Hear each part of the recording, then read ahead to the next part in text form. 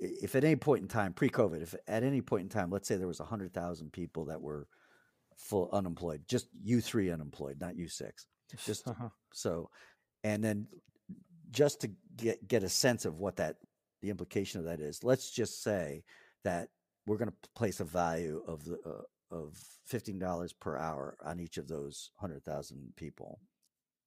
And then you take that, multiply it times 2,000, and you get $3 billion. So there's $3 billion that's not a value that's not being created in the Connecticut economy. Interesting. Right? Every year. Right. And so a lot of that unemployment is right here in Hartford. Like there's a lot more of it here than there is in the surrounding suburbs. That's interesting. It's potential production lay fallow. Right.